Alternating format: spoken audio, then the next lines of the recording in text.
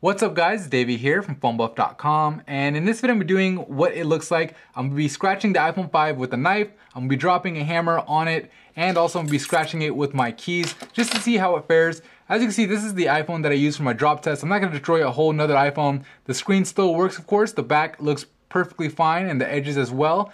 But we're gonna go ahead and see how the back fares first, and then we'll finish off with the screen and see if this thing's gonna get completely destroyed.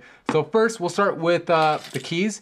So take one look at the back really quick. As you guys can see, it's pretty much scratchless. So to see how well this anodized material actually fares. So scratching it really hard with my keys, and you can see there's a whole bunch of markings, but they wipe right off. So pretty good. I mean, it's a really tough material. I mean, this foam, like I said, is from the scratched or the drop test, and the back looks perfectly fine. So the anodized material is definitely holding up again. I'll do it one more time. I'll do circles, and I'm applying a lot of pressure, obviously. You can see a whole bunch of little circles I made. Again, it's wiping right off. So the back of the iPhone 5, the anodized material is really strong, really durable. Let's go ahead and try it with something a little bit sharper though, right? Let's do a knife. So I'm just gonna tap it like that. Maybe poke it a few times. All right, so there's no way, that's gonna be wiped off. So you can see the scratches are there. I'm gonna go ahead and try to see if it comes off. And wow, I mean, for the most part, it is coming off. So it's doing really well in this scratch. As you can see, when I was kind of stabbing it with the knife, those little holes are still there. They're not gonna come off. I don't think so. So, I mean, still pretty good. I mean, you're never gonna be doing that with your iPhone. Obviously, this is for the occasional drop, the occasional, key scratch. Just wanna show you how this phone's gonna hold up. Pretty good. The back is pretty good. Let's go ahead and do the front now. So let's go ahead and turn off the display. I'll do it on a part of the screen that isn't actually, scratched up. So I'll do it on the bottom left. So I'll start with the keys, and I'm really scratching it as hard as I can, without it falling out of my hand.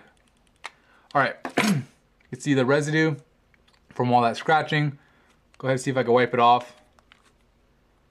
And looks pretty good. I mean, doesn't look bad at all. We'll go ahead and try it with the knife now. So again, that same area. And we'll do a little bit of stabbing.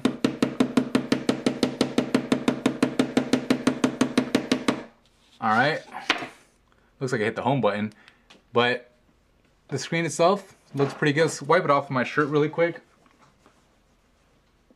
All right, so you can see it does look pretty good. I mean, not bad. I mean, I'm looking at it, in person. I'm not sure how well that's coming up on camera, but it is pretty, clean still. I mean, it doesn't look like it's scratched up at all.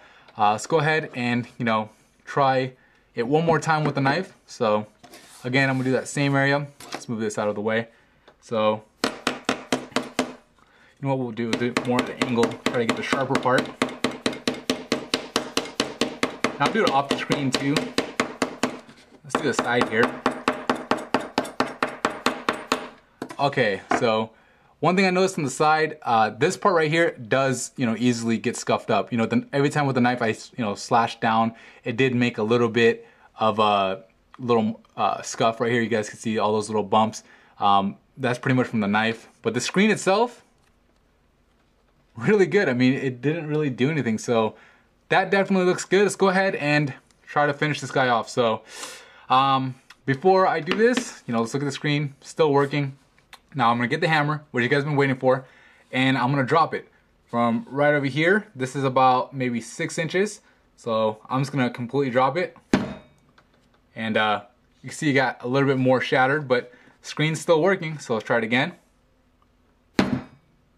And again, the glass broke just a little bit more, but hey, it's doing pretty good. This part of the screen isn't scratched or cracked yet. Let's see what happens.